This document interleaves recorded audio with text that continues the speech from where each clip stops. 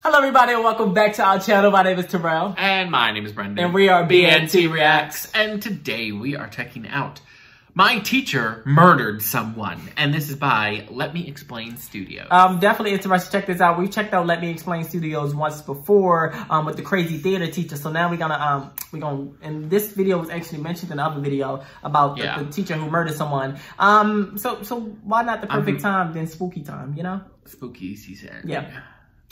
This is gonna be interesting to see. I'm curious. What happened? Very curious. Before we get into this video, make sure you hit that subscribe button as well as that like button for us. But let's get right into it. Let's go. Brent, I don't know what the hell you're doing. Some level of stability in your educators. I think we're all entitled to that. There are bad teachers out there, but there is a huge difference between bad and seriously dangerous. Many of you may remember I mentioned my mentally unstable, vindictive theater teacher in a previous video, and I may or may not devote an entire video to her later on. But she was nothing compared to who this video is actually about. So for this story, I think we'll call him E, although I guess I could use his real name, considering he's, you know, dead. He might come back to haunt me. We'll stick with E. E was my communications teacher in college. His class was required for my business minor, so there was no getting out of it.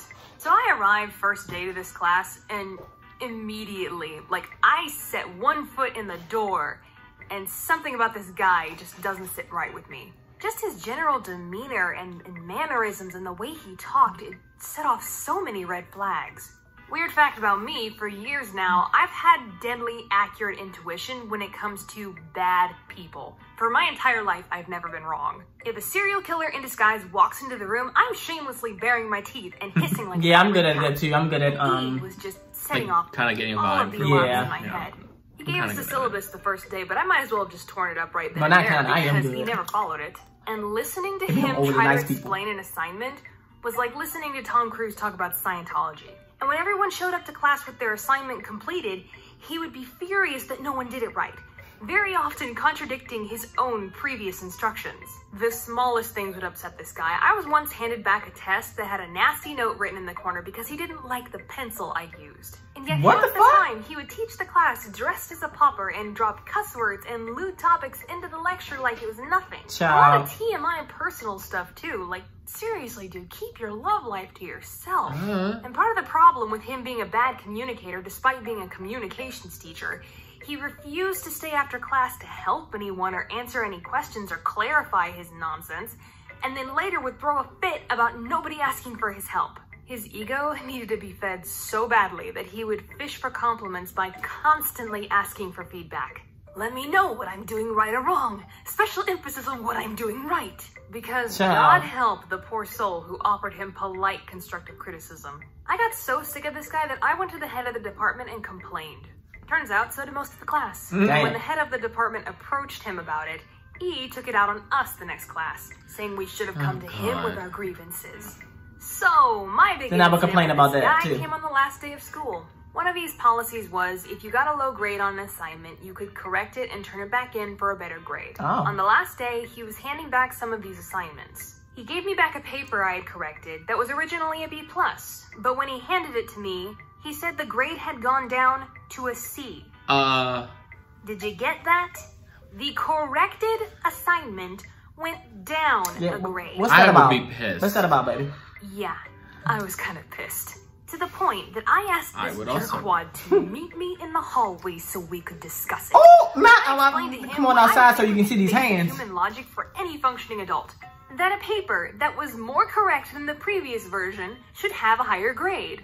Well, E started throwing out every excuse in the book, and I just kept debunking this idiocy over and over again with the same argument. Until finally, after 15 minutes of talking and running around the issue, I had him backed into a corner. He started getting physically angry, making threatening gestures at me. I think the only reason he didn't touch me was because my friend Mary was sitting at a table in that hallway, watching and listening to everything. And then it all just kind of caved. He said, "Rebecca, I think I'm just gonna quit teaching." Good. He basically had an emotional breakdown in front of me, almost started crying. It was very strange and embarrassing. Several times I told him to calm down and take a breath. Admitting his defeat, he agreed to fix my grade, but then left class early right after that, Dang. his tail between his legs. Okay. Same day, I went back to the department head and told him what happened. Not like it did anything, because E taught for another 2 years at that school before leaving. Damn. So now, I bet a lot of you are wondering, well, what happened to E? And as you might have read by the title of this video, something not very nice. Ciao. Something very unfortunate, actually.